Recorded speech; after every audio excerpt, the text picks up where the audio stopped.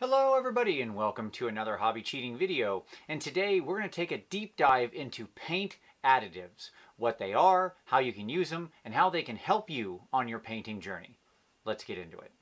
The strict technomancer that is Vinci V. Let us get to the technique and learn it Vinci V style. So if you've ever been in a game store or looked at a range of paints, you've undoubtedly seen painting additives. So these are things like thinner medium or flow improver or drying retardant or anything like that. And we're going to cover all of those today.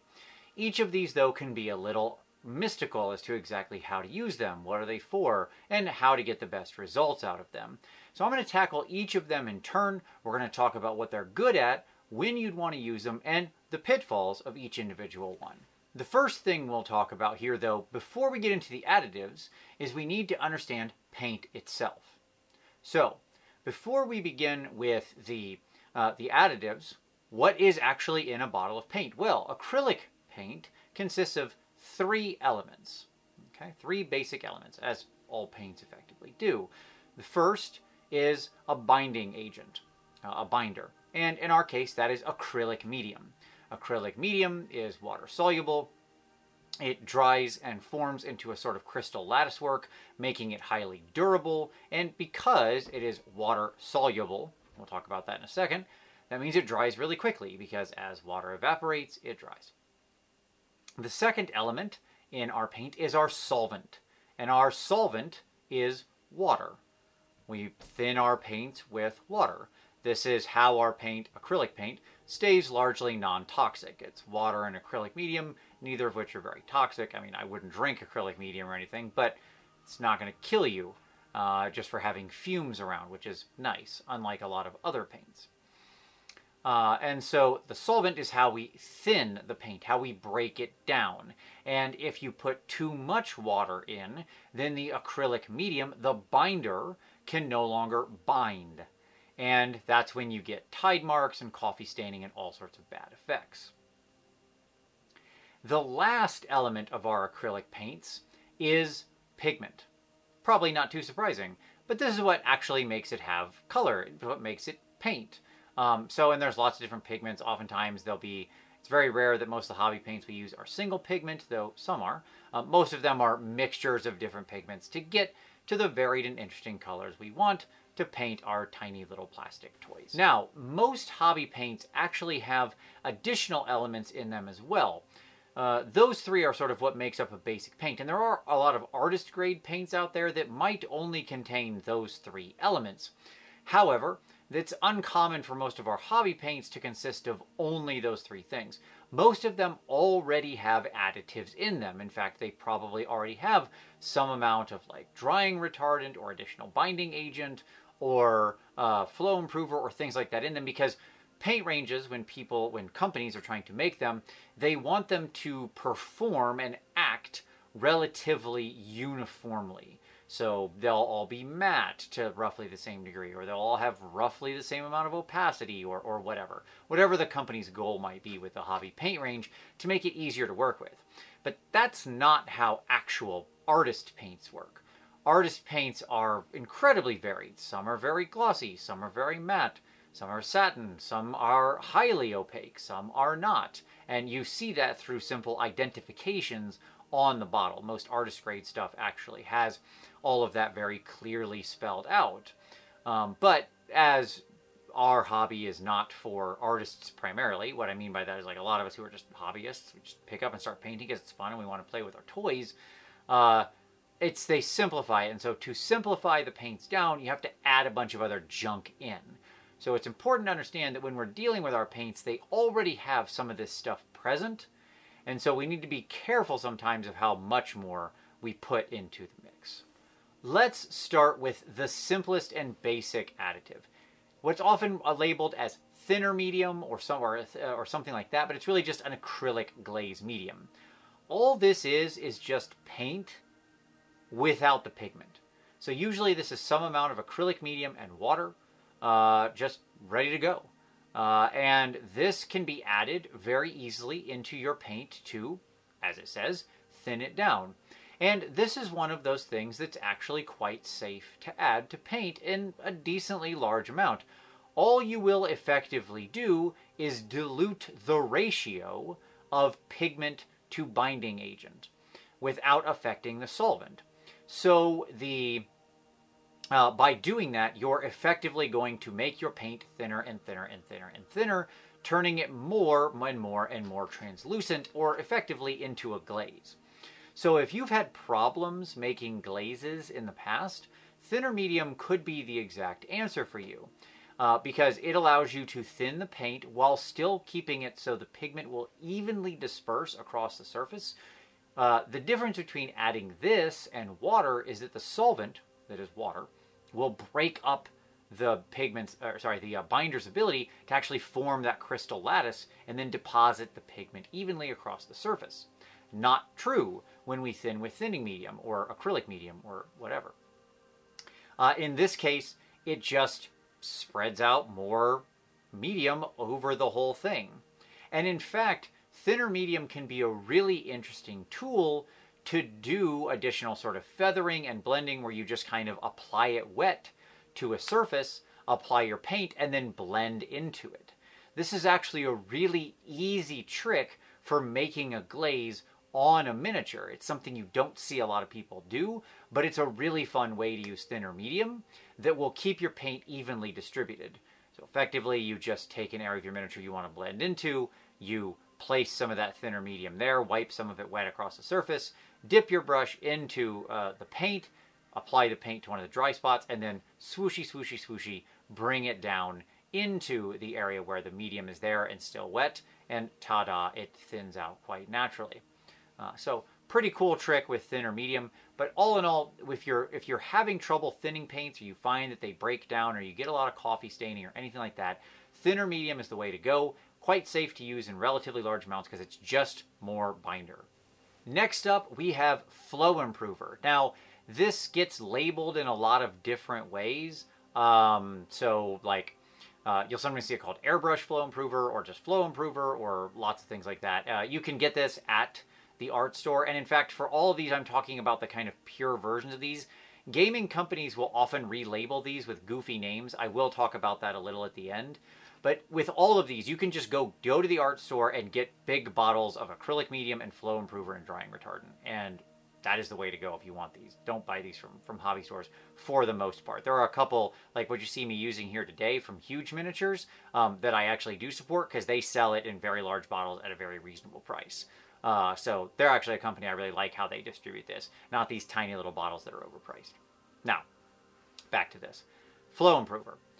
Flow Improver is responding to the reality of acrylic paints. So if I said you need a Flow Improver for oil paints, that wouldn't really make any sense. That's already in part of how you work with its solvent with white spirits.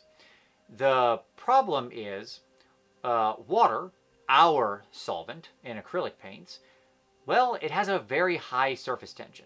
If you've ever done the little trick where you put a drop of water or more drops of water on a penny and you can see it form the little convex surface, that's surface tension in play. Flow Improver is basically like dish soap. It breaks up that surface tension and makes it so the water doesn't bond as easily to each other and just flows out everywhere. So Flow Improver will still thin your paints, and that's an important thing to understand. Anything you're adding to the paint that isn't paint will thin the paint. This feels like a really obvious point, but it's one that's important to make, in that you are reducing the opacity of your paint, the coverage of your paint, whether you're doing thinner medium, Flow Improver, or drying retardant. All of those will reduce those things. So you have to be careful with something like Flow Improver. If you add too much Flow Improver, your paint will simply stop working. This is one of the challenges. This one actually does have a sort of limit, because if you if you get too much of it, not only will it make it so there's no surface tension, but it'll also make it so the crystalline lattice of the acrylic medium can't ever set up, because all of the liquid is too busy just sliding right off the surface and going down into the recesses. You can accidentally make a sort of super wash that just will cause coffee staining and that kind of thing everywhere. So with Flow Improver, less is definitely more. Flow Improver can be used to make your own washes. If you're just thinning your paint or an ink or anything like that, you can just thin that out with Flow Improver and you will get that response. A couple drops will make it so your paint acts like a wash, flowing quickly into the recesses and staining the flat surfaces and the upper surfaces less. And the more you add, the more that effect will be present. The other use of Flow Improver that I always end up using it for is for freehand or sharp, thin lines. Or, you know, when you really need to get at that small space. So if you have trouble maybe getting eyeballs painted or doing tattoos or, you know, really getting sharp edge highlights, a little dab of Flow Improver can actually really help you achieve that. It doesn't take very much, but a little bit of Flow Improver will help your paint just wick much more naturally and easily off the end of your brush, because that same surface tension that's keeping that water droplet on top of the penny is also holding the water together in your brush and making it not want to go over and flow onto the other surface. One last tip for Flow Improver, I actually always put a few drops of it in my water, like my paint water. So my paint water, I generally have like 5, 6, 7 drops of Flow Improver in there. Flow Improver is also sometimes called surfactant. There is a slight difference, but for the most part, we're just going to say they're the same thing here, because the nuances don't really matter too much for us in our particular hobby. And I keep a couple of drops in there for 2 reasons. One, it will help release and get any paint out of your brush when you're swooshing your brush around and cleaning it. So that's nice. And 2, the fact that we tend to often thin our paints with a little bit of water from our paint water cup. And so there's just a tiny bit of Flow Improver in then all of our paint, making it flow better and more naturally without ever really risking changing its properties. It's a very minor change, but I found it actually has a significant impact in the application of my paint and just makes it a lot easier for me to just get going and working quickly and doing sharp, thin lines. So just some drops in your paint water and you're good to go. All right, our last major one is sometimes called slow dry medium or drying retardant or anything like this. But effectively, it is a medium that, and this may shock you, slows the drying time of acrylic paint. Acrylic paint, one of the reasons we love it is because it dries so fast. Unlike oil paint, which can take days or weeks to cure completely, acrylic paints dry in a matter of seconds. Wonderful for having nice, fast, durable paint jobs and grinding our way through armies. Horrible when we need to achieve some nice, smooth blends. Drying retardant is a way that you can increase the working time of your paint. The downside of it, though, is that a lot of drying retardants out there are utter and complete garbage. If you ever have a drying retardant that is a gel or something like that, that is useless. Get rid of that. That is no good. But there are many companies like what you see me using here that have perfectly liquid normal drying retardants. You can also buy this from the art store that works in the same way. Drying retardant can help you be better at achieving those nice, buttery, smooth blends. But you have to be very careful with it. So just like with Flow Improver, less is definitely more. If you add too much of this and you try to do something like wet blending, the problem is you will thin the paint so much, it then will get splotchy and won't effectively blend together. That being said, a little drop of drying retardant on your palette, and then sort of dipping your brush in and working with the paint, and then dipping your brush in and working with the paint, and then wet blending together in that way, that can be a great tool. You need very little of this because you're not looking to extend the drying time of acrylic paint by 5 or 6 or 7 or 10 times. To allow for more efficient wet blending, you really only need to extend it by about twice as long. And it doesn't take much drying retardant to achieve that. So just a little bit in your brush when your brush is already moist will do most of the work you need. Last thing I want to talk about here is kind of a catch-all of these other gaming named things, glaze mediums and lamia mediums and stuff like this. All of those are just mixes of the existing things that I've talked about, sometimes with then also a varnish in there. So some of them might have a little bit of varnish, which is, I mean, we all know a varnish is there to seal, and it usually has a polyurethane base. It's there to protect our miniatures. But it'll either have some gloss or satin element in it or something like that. Those I don't like as much, I'll be honest with you. So anything that isn't sort of clearly labeled in the ways that I've described here, I don't love, because I don't know exactly what the mix is here. What's the ratio in this random product of thinner to flow improver to drying retardant to varnish to water? And most of these products contain all 5 of those things. It's just the ratios are wildly different, which achieves different effects. So it makes it hard to know exactly what to do. My advice to you is something like what you've seen me use here today, or go to your local sort of art and craft store, buy a big bottle. They're usually not that expensive. And when I'm talking a big bottle, I mean you'll get $10, $12, $15. You'll have a bottle that will last you the rest of your life. So that's a relatively good investment. And those, you know for sure what you're getting, what's in the bottle. They're you know, artist grade stuff. And there you can then really control your ratios and make sure that you're not sort of over thinning or suddenly hitting your paint with a bunch of properties that you didn't want, didn't need, and most importantly, didn't expect, and then fundamentally changing the properties of that paint in a way that then doesn't perform for you on the miniature.